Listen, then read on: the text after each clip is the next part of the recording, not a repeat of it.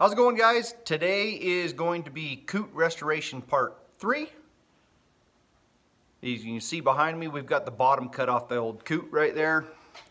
And so today we're going to measure that out. We're going to get the material cut back behind me on the plasma table so it'll fit the bottom part of the COOT, which is upside down right there. Finish pulling the axle out, which is, you can see the axle tube right up there on the top. I've got to build one of those from scratch.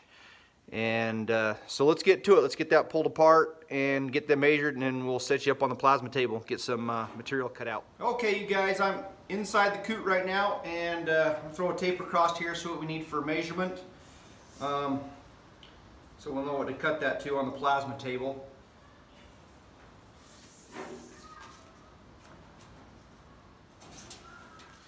Okay, we're right at 40 inches. So I'm going to add an inch overlap on each side. So we're going to cut that at 42.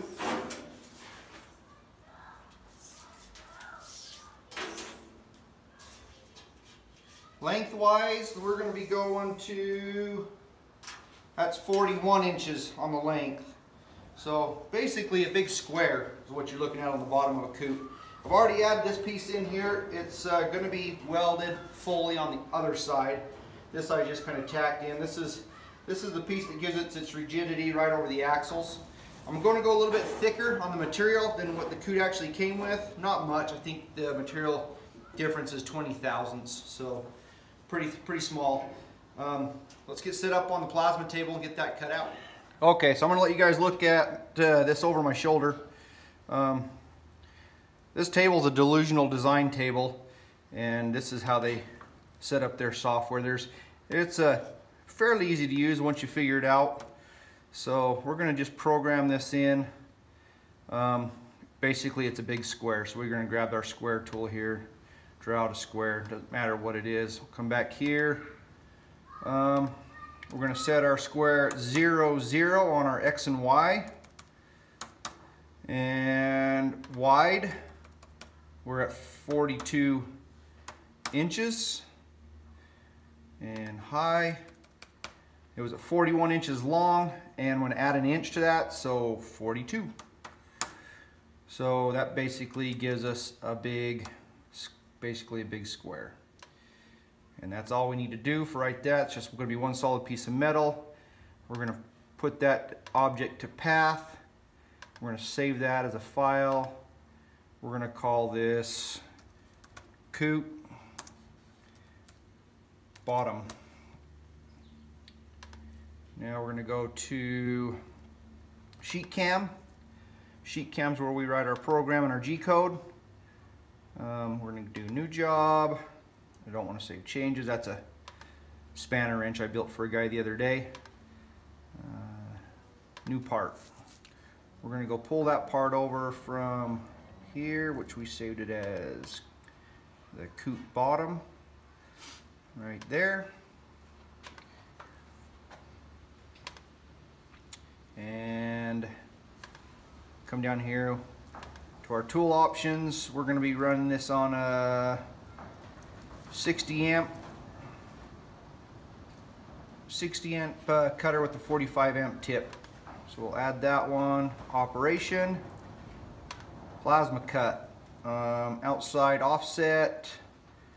And this is not 3/16. We're going to call this 12 gauge and hit OK. I usually like to run this in dry run. We'll hit that start. It's gonna, you can see where it's actually gonna come over to the far. About knocked you off the stand. It's gonna come over to the far corner and it's gonna come up and around.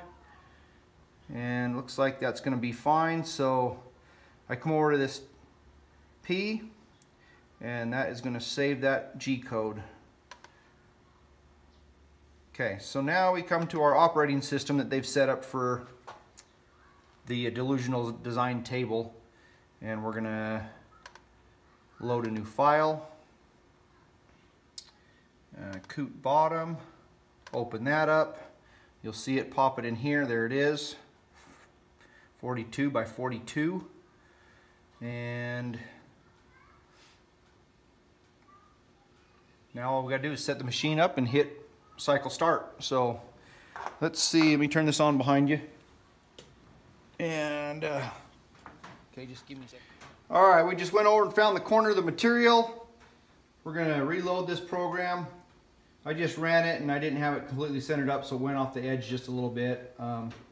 We just move in a little bit and reset.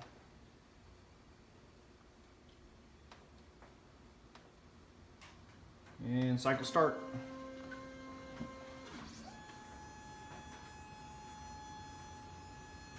Table just got refilled with water, so it might make a little bit of a mess, but it should go.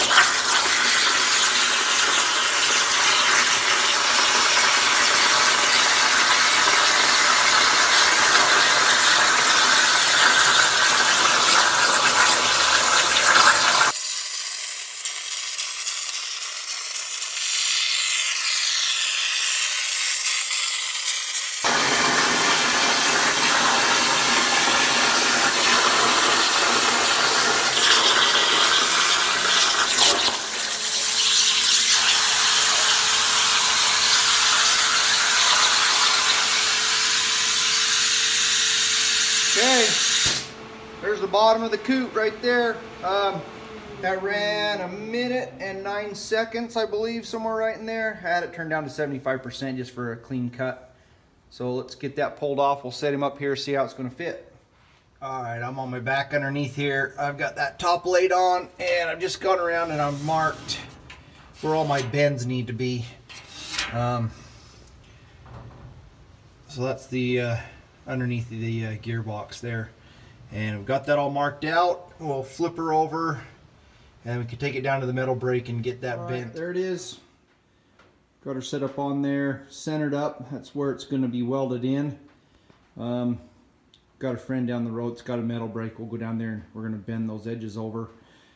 I don't know if I need to bend the center. I mean, it's a little bit of an angle right from here down to here, but I think I can just do the 90-degree bend right here, and then just push down on it and weld it all in. I think that'll be enough. Maybe just a little bit of a bend right down there, that center section.